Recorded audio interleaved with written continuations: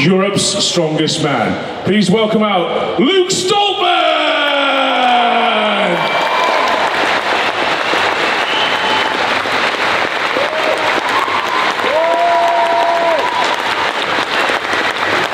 And there's of course his wee brother, the world's strongest man, Tom Stoltman!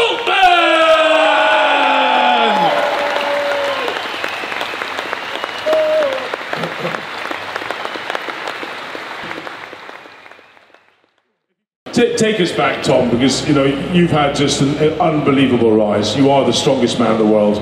You're the king of strength right now. I think lots of people know that I was diagnosed with autism at a young age, and you know, being diagnosed with autism at such a young age, you know, as a kid, you're with this label, and you know it's a very, very, very kind of hard thing to do. You know, you've got 4 other siblings that are basically normal, and I'm here with a disability getting extra support. I don't remember too much before my teenage years. It's a nightmare. Since I was born, football was my only sport that I ever wanted to do.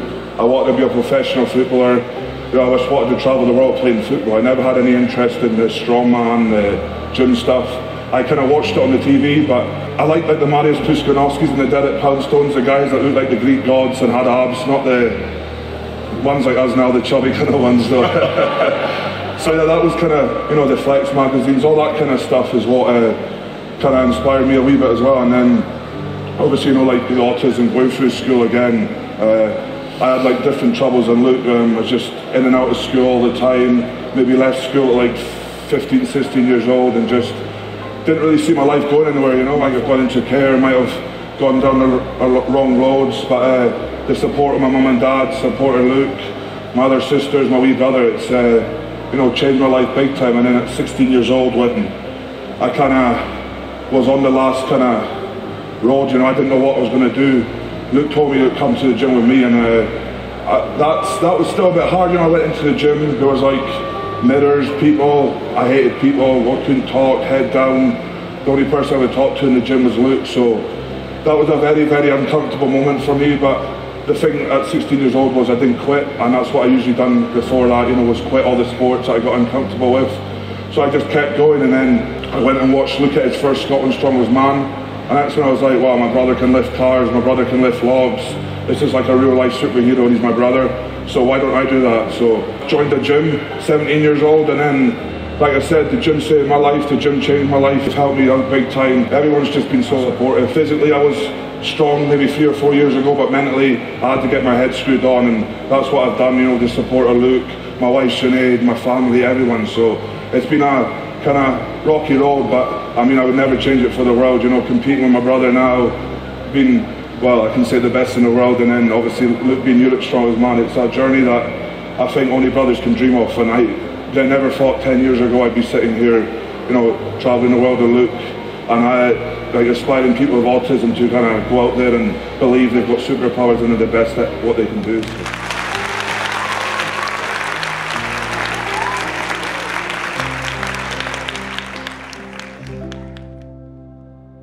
In a lot of oil rig gyms, you have a treadmill, you have some dumbbells, and maybe if you're lucky you have a power rack.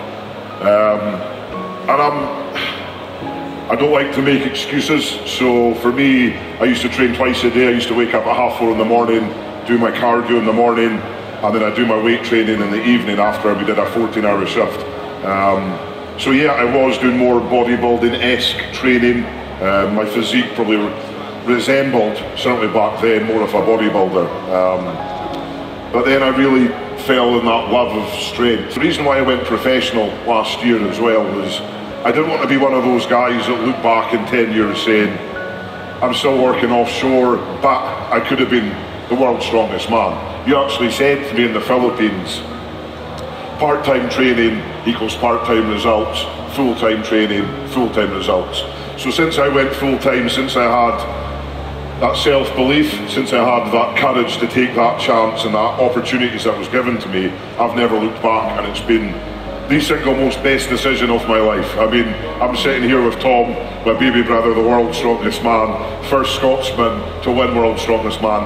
I'm Europe's strongest man. I just won Glasgow, the first show in Scotland. It's incredible, and implore and encourage anyone out there listening to this just to take that opportunity, take that chance. If you're not happy in doing what you're doing, change, because I spent 16 years offshore on the oil rigs.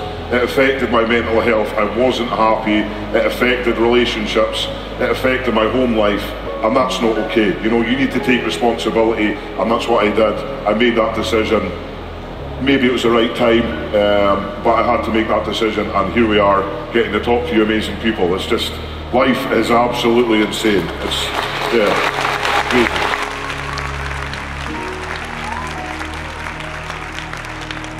No, it's never too late to change, I guess, is what you take away from that one. And yeah, life is there for the taking. You've got to, but it only comes. You know, it's amazing how these wonderful things are really disguised as there's lots of hard work, yeah. And that's the truth. And something I can see Tom has particularly happy with is digging in and getting the hard work done. And do you find that I don't know that much about autism, but is it something that you can really channel your energy into something? Is that something that, what are the downsides and upsides if you were to read a textbook on autism? Tell us a little bit about it. There's ups and downs of having autism with the kind of strongman, but for me it's tunnel vision. So like when you go into a sport, you're kind of OCD with it, so everything needs to be perfect. I write everything down. I never kind of miss a meal, I never miss a training session just because it's clockwork in my head. But then obviously the kind of negative aspects of things is if something changes or a lot of kind of crowds in a big stadium, I need to go out a bit earlier and get, you know, used to that before I can kind of get my head into it. But I mean, it's just those things I've learned to deal with it now. But yeah, I mean, if you're not used to it, it's pretty intimidating at the start. You know, for me it was very intimidating mentally more than physically. But yeah, it's just those kind of wee bits. There's still wee bits now. You know, I'm training and maybe, you know, my coach might go, oh, instead of deadlifting Monday, you're deadlifting Friday, and that can trigger me a wee bit, but I just get used to it now, you know. So it's, I mean, I've gone through a lot of hurdles in my life, like I said, and changing a day in training or changing this and that is not too big now. So it's very good to know, because we work with you guys all the time. Do you actually help get support from anywhere else, or do you think that's maybe one of the reasons why you've done so well, is you have each other to help each other? You can look out for each other, maybe. Yeah, 100%. I mean, obviously Luke's my older brother, so he's going to support me and I'm going to support him. Yeah, like for me, my head goes for things that it shouldn't go to, for example, the food thing. You know, if I miss a meal, that'll play on my head for a while and affect my day, whereas, you know, if Luke missed a meal, he could probably shrug it off for a bit. But yeah, we support each other. I think that's why we were kind of so dominant, you know, obviously like at Worlds and obviously Luke at Europes and Glasgow and stuff, that we thrive off each other's energy, and we use that to kind of, we use that as positivity around us and maybe scare the other athletes a wee bit. But at the end of the day, we're always going to travel, you know. It's like when you win big competitions, you have to be prepped for, like, you know, when we're traveling down here, we had our meals, we knew that this was going to be a busy day today, so you just plan ahead, and if you don't kind of plan ahead, then it all go downhill, but that's kind of on your kind of shoulders there. But yeah, we're professional athletes at the end of the day now as well, so you're always planning ahead to make sure you're 100% every kind of day and every hour as well. So I mean, I'm a believer in the fact that with one without the other, you guys, would it be fair to say you wouldn't be the same? I mean, I think Luke was there on the scene already, and then little brother came along who was this titan, and Luke, you know, I can remember for a while joking with Luke saying, you know, you're just going to end up being his bag carrier, big guy, you know? But it never bothered you.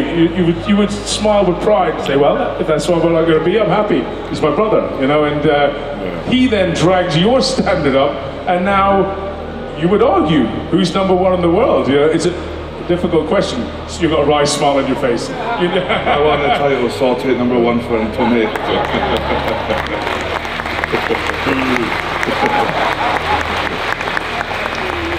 See if I can get them to fall out here. First time ever. Well done, Colin. That's the next boxing match. Yeah. Without Tom, there wouldn't be a me, and without me, there wouldn't be a Tom. We, as Tom said before, we thrive off each other now.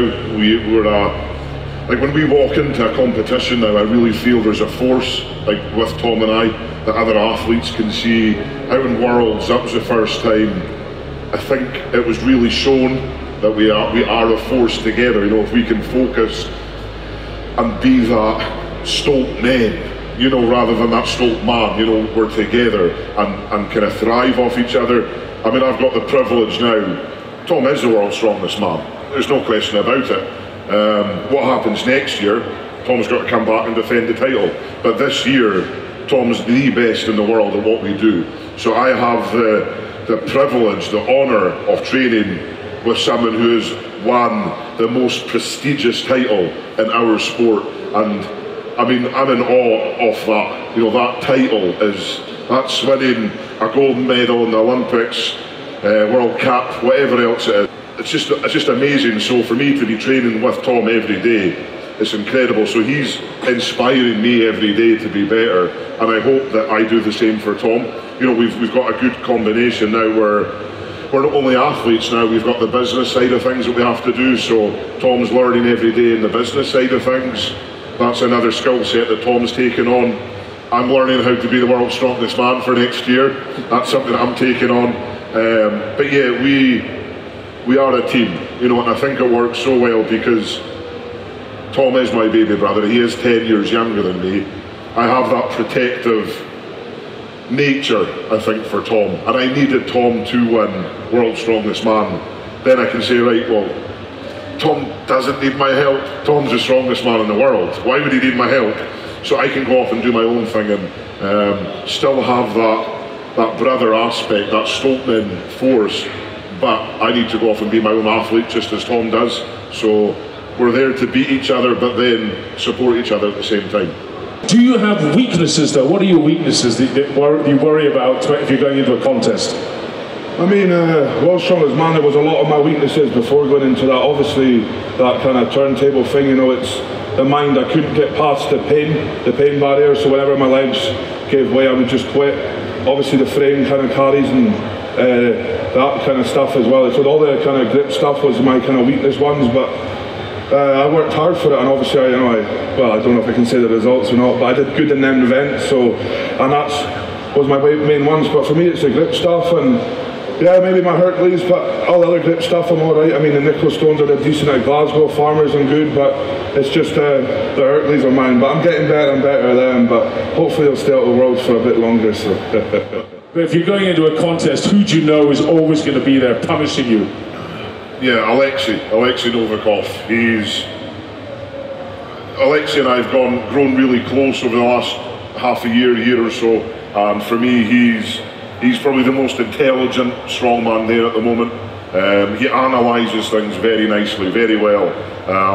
So he's never worried about an event. He knows what he's going to do every time, and he's like you say, he's like the Terminator. He's just such a great athlete. And now we've got obviously Matthias, he's coming back. Martins is coming back as well, which will be great. Yeah, next year's World's Strongest Man is going to be a riot. It's going to be insane. You've got still Brian Shaw, Evan Singleton's looking really good at the moment as well. The level of strength is just insane. I think this is, for me, since I've been competing, I think it's the most exciting time, as in you can't pick a real winner. You know, even though Tom's World's Strongest Man, Alexei's won it last year, you can't go out and pick an outright winner when you could have done with like Zadrinis or Brian or Thor when he was there, or Eddie. Now it just comes down to the day. You know, a slip up on the stones. I don't know. Like Alexei in Europe, he didn't do so well in the shield carry. Little things like that really cost you, and if you can just be consistent through the whole competition, you're going to win. But I can't choose. There's that many good guys now. It's the top 10 in the world are genuinely the top 10 strongest men in the world. You can't argue that fact. So it's exciting. I'm just so happy to be part of this mental world that is strongman. It's absolutely insane. If it comes down to it next year, and let's say you're a point or two in the lead, and it's head-to-head in stones, can you see off your brother? If you absolutely had to. 100%, yeah. No. Yeah. you can do a lot. But let me ask you, in the stones, could you beat your brother? If I'm 2 points ahead of Tom in stones, I don't need to win stones. Intelligent strongman. Yes.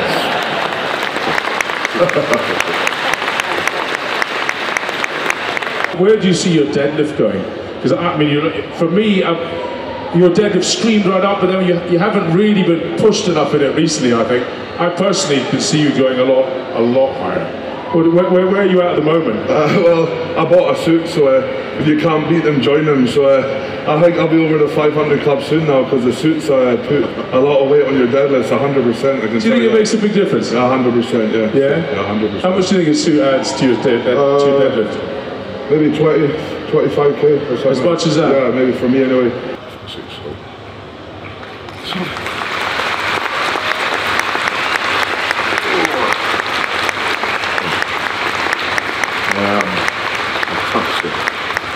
I just was going to sneeze. That's the war begin. No, I'm good. No. So we lost Mum to cancer, unfortunately, but we had 3 years that when Mum got diagnosed with terminal cancer, we got told we were going to have 6 months with her, which was heartbreaking. She should be up here speaking to you guys about what it takes to inspire, everything. She was the reason why certainly I'm here. She showed strength. I can't even explain to you the strength that she showed. So the pain, the suffering, everything, what she went through is real pain. And I've said it before, what Tom and I do isn't pain, it's just temporary. We can get up and walk 5 minutes after. Mum, when she was going through her treatment, her kind of, that terrible disease that kills so many, that was pain. That was never-ending pain. It just went from being painful to more pain, more pain, more pain, more pain. And she's the shining light of our family, or she was. And yeah, we do all this now for Mum. That's why we have sunflowers all over our arms. Tom looks up to the sky every time he wins a competition, and that's the reason. What are the sunflowers? Was it your mum? So that's a tattoo of Mum. So that's Mum in the garden. That's a sunflower. That's of Dad.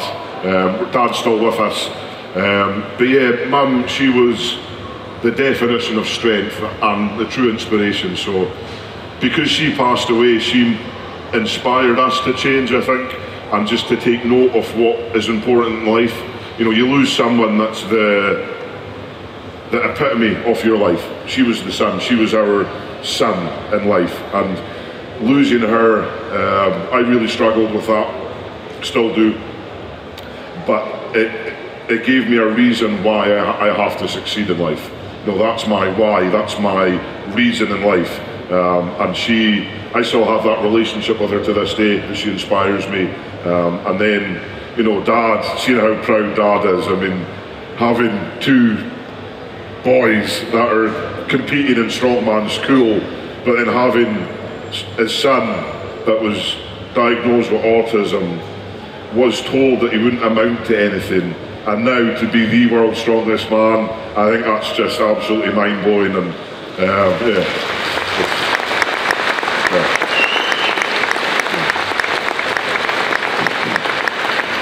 Never ever listen to that negativity you get in your life, and have a really, really kind of small but trustworthy support system. And for me, I've always said it is autism's a superpower. It's not a label, and if you can use it as a superpower in your job and your sport, whatever in your life, then you're going to go far. And I used to think it was a label. I changed it to being a superpower, and now look at me. I live every day to the fullest, and I love being autistic, and I love just being myself, and that's why I never hide it. I'm so open about it. But yeah, can I have a good support system and use autism as your superpower 100%. Just being yourself alive.